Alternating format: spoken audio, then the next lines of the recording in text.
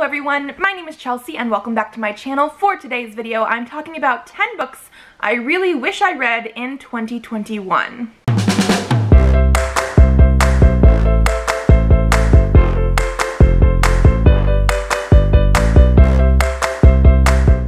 So don't get me wrong, I had a pretty good reading year, and by pretty good I mean really good reading year this year. I read over 200 books. And we're still sort of going. I'm currently in a reading slump, so I don't know exactly how many more I'm going to read by the end of December. But overall, a really good reading year. However, there are still books that I was like, I wish I had picked those up, but I just didn't for whatever reason. And so I picked out 10 today that I really wish I would have gotten to. These are in no particular order. I basically just wrote them down as they came to me or as I saw them on my shelves still, that kind of thing. So these are 10 books. No top 10, like it's not in order, but just 10 books I really wish I would have read this year, and we're gonna jump right on into it. The first one I have here is Fantasy of Frost by Kelly St. Clair. This was actually gifted to me by Lana from Lauren Lullabies. We are quite good friends now, talk quite often, and she lives on the complete opposite side of the world. She currently lives in Australia, and so that's quite a ways away, even though we have done buddy reads and everything like that. And she gifted this to me around the time of the Indie Accords because this is an indie book. This is a self-published book, and this is one of her favorite series by this author. This is, I believe, a fantasy romance. I don't know if it's new adult or adult, but I want to say it's not young adult. But it is going to be fantasy romance. The cover is absolutely gorgeous, and Lana and I have quite similar tastes, especially when it comes to books of this genre. And so, yes, I was super excited when this came in. I did not know that it was coming in, but I got it around July or so. And I just have not picked it up yet. This is definitely one that I was hoping to get to during the Indie Accords if I had extra time. However, I basically was only able to do my TBR and not even all of it, but most of it during that time. So this is one of my high priority ones for next year as well. The next one I have here is In the Ravenous Dark by A.M. Strickland. This one specifically is an Illumicrate edition. It is absolutely gorgeous, and this is going to be fantasy. I don't remember if it's YA fantasy. I think it actually might be, but I've heard nothing but good things about this one. The hype has died down a little bit because I do believe this came out like in the first half of this year, and I don't remember much about it, but I mean, like, this cover is gorgeous. The back says, she loves a princess, she's bound to a warrior, she must betray them both. So I am pretty sure that this is supposed to have a poly relationship in it. And one other thing that has really gotten me interested in this again is that we had an asexual awareness week within the last month or two, and this author does usually have asexual representation in their books, and I'm pretty sure this one has a character that is that way as well, from what I've heard, and I need to read this. Then I also have When Night Breaks by Janella Angelis. This is the sequel to Where Dreams Descend. Not only is it the sequel, it is the finale because it's a duology. And I read Where Dreams Descend really early this year, like January or February, I can't fully remember. Absolutely loved it. That one is a mix of like Phantom of the Opera and Moulin Rouge, and it has like a magical competition, and that book, like the vibe of it just like hit me the entire time. Like, I know it's one of those books that I can't really fully describe why it is a full 5 stars, except for I had a feeling. So I was very highly anticipating this one. This came out near the end of this year, and I want to say it just got to that point where I was slowly starting to get into my reading slump, and so I did not pick it up yet. The cover is absolutely gorgeous. I definitely need to pick it up. I might consider rereading Where Dreams Descend before this one, just because I probably won't read this until next year. The next one I have here is The Nichan Smile by C.J. Murwild. This is definitely a case of it took forever for the book to actually get here, and it's not necessarily that I lost interest, it's that I hit my reading slump. So this book was supposed to come out, I believe, at the end of June or July, and this is the Fae Crate edition that just had so many delays on it for whatever reason. I think because of COVID backups and all that kind of stuff, that we did not get this until last month. And because of that, again, I just I've been in a reading slump. This is definitely an adult book. I don't fully know everything that it's about, but it is going to be adult fantasy with tons of content warnings and trigger warnings. The author, I believe, has a whole thing on their website all about this because apparently there's a ton, and it's going to be following two boys from different races as they sort of grow up and become adults. I don't know much else about it except for people, again, seem to absolutely love it. It is very dark in parts, but people really, really enjoy it. And obviously the author of this did the art as well. I have been following them for a while on like Instagram and stuff because they usually have art in book boxes and that kind of thing. And then they wrote their own book that was published this year. So this is something that I definitely want to read, especially because they have, I was gonna say fan art. It's not fan art because they are the author and they are also doing the art. But they have art of like their characters that they had done before they were actually like writing the story. And so I've just sort of felt like I've known the characters a little bit just from seeing the art, that I'm very, very interested in this. The next one I really wish I would have gotten to is Once Stolen by D.N. Bryn. This is another one where I read the first book in this series earlier this year. Absolutely loved it. This is actually one that I read for the Indie Accord, so I read it about July of this year. Again, it was so, so good. This is an indie published, self-published book, and Once Stolen is a companion sequel to the book that I read earlier this year, which was Our Bloody Pearl. So that one is specifically about pirates and sirens, and it's quite dark, quite bloody in the world, and how those, I was gonna say species, because sirens are definitely a species, pirates, not necessarily a species, but how they interact with each other. And it had some really, really good found family elements. We had a lot of diversity in that book as well. I went in expecting a romance. It is not a romance, just keep that in mind because it is not. But we did have a sexuality representation, we had lesbian representation, we had disability representation, we had POC representation. Like, we just had so much stuff. And like I said, the way it was written, how dark it was, but also that found family aspect, like, I absolutely loved. And so Once Stolen is also going to be following sirens, but a different siren. It's going to be set in the same world, and I just fell in love so much with Our Bloody Pearl that I immediately pre-ordered Once Stolen.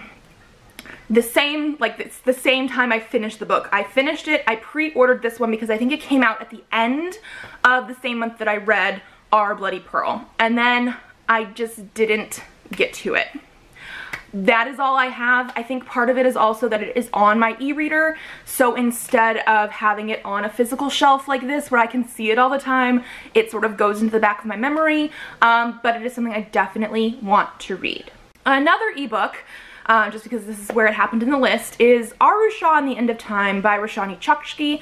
This is something that I was supposed to read. It was on a TBR earlier this year, and it was one of the ones I just did not get to. And I think part of it, again, is that it is on my e-reader instead of a physical book. But I have read some really, really good middle grade fantasy, especially fantasy that brings in other cultures than mine. And obviously this is an older one. I think I have the first 3 books, pretty sure, on my e-reader because they had a sale earlier this year, like $1 each, and so I was like, yes please, I want this because I want to read it. And it was like the one book off that TBR that I did not get to in that month, and so yeah, I definitely, it's in the back of my mind, like I should have read it and I didn't, but I definitely want to read this middle grade fantasy. Then the next one I would like to read is The Burning God by R.F. Kuang. I think this was on this list last year, or something like that. I keep putting it off. I need to stop putting it off because I absolutely love The Poppy War. The Dragon Republic, the second book in the series, I did still like. I think I originally gave it like a 4.5. It might actually be a full 4 just because there is a little bit more political scheming in that one, which is not my favorite. But then like the second half of the book really picks up with the battles and like that kind of stuff. But then it ends on a cliffhanger, and because of that cliffhanger, I should have wanted to pick this up as soon as possible. But then I heard it was devastating. And I don't think I'm actively scared of it, but at the same time, I'm a little scared of it. And so, yeah, I've put this off for an entire year now because I think this came out November of 2020. I need to read this. I think I even put it on my list of things that I'm going to read next year. we'll see if that happens, because I did that last year as well. But I need to read this. The Poppy War, for people that do not know, is a very adult fantasy that is based on like Chinese myth and that kind of stuff. It has a lot of that Chinese cultural elements and things put in there, but it is in a fantasy world. We do have like magic and gods and all this kind of stuff, and I really, like I said, really loved the Poppy War. I do think Dragon Republic was darker overall, whereas the Poppy War didn't really get dark until later in the book, like really dark, you know what I mean? And so this one, I'm assuming it's also going to be very dark, but like I said, I heard it's devastating, and I think I'm scared. The next one I have here is Whispers of Shadow and Flame by L. Penelope. So this is a fantasy romance, the second book in a series of 4 books, where the 4th book came out this year. I read the first book of this earlier this year in like February. Absolutely fell in love with it, like so much. Loved the whole like world building and characters, and we had a lot of good fantasy elements, but we also had good romance elements. Like, it's a fantasy romance. And as soon as I finished the first book, which is Song of Earth and Blood, I wanted to pick this up. But I was waiting because I don't own the 3rd book, and the 4th book wasn't going to be coming out until like late August, something like that. Well, I never picked this one back up. I love the first one so much, and I just have not picked this one up. I love the covers on these, especially, like, they are so gorgeous. I do know that the first book in this series follows like a magic system with warring lands, and like one is white and one is black, and they have very distinct like races, even in not those specific countries but other countries. So it is broken up that way. And in that first book, we have multiple different like main characters. We have like 2 main characters, but we do also have other chapters with other characters that do feel like they have the potential to be main characters. And this one, based on the summary on the back, is going to be following other characters. And so I feel like it's probably going to be slightly more of a companion novel than a direct sequel, but I'm also assuming we're going to have multiple chapters with multiple different main characters, that kind of thing, because of how the first book was. But again, I love the first book so much that I definitely need to read this. I want to finish the entire series. I just don't own books 3 and 4 yet, but like I need to pick this up. The next one I have here is Velocity Weapon by Megan E. O'Keefe. This was, I believe, a Christmas present last year from Lena from Sufficiently Advanced Lena, and I do not know why I put this off. I think this was also one that I was trying to read earlier this year. It was on a TBR. I don't think I got to, but this is one that I remember her saying, I feel like, was sort of Mass Effect-y in the vibes of it, and Lena and I definitely love like the BioWare games, Dragon Age, Mass Effect, that kind of stuff, and so whenever she starts to describe something as being sort of in that vein, I want to read it. I also personally just love sci-fi, and so this is one I should want to pick up, and I don't know exactly what made me not pick it up when I first like tried to put it on a TBR, and then I just haven't considered it again. But looking at the stuff that I have on my shelves that I should have read this one. 100% should have read this one.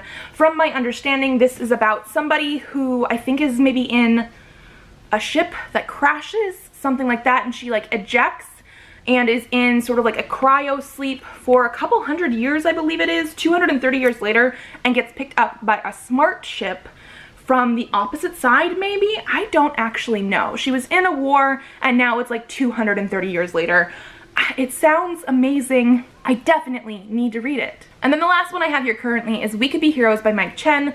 This is one that I personally picked out like the month it came out. I think it came out like in January, something like that. I believe it is a standalone superhero sci-fi.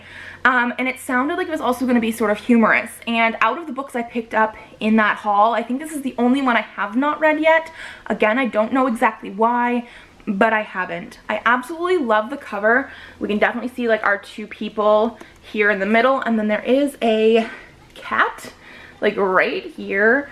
And so that, I don't know, the cover is amazing. They have a cat for some reason, but again, from my understanding, this is about people who could be heroes, but they have superpowers, and they sort of use them for like more mundane things, or not the necessarily nicest things. And so, I don't know, it just sounds like it could be very funny and intriguing.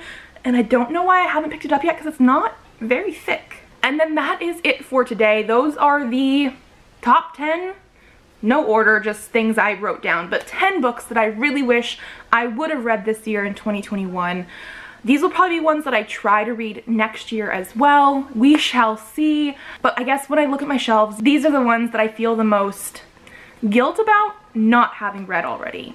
If you guys like this video, give it a thumbs up to let me know. Subscribe to this channel if you'd like to see more videos. I am currently doing the 12 Days of Bookmas, so I will have another video up tomorrow, and I will see you then. Bye!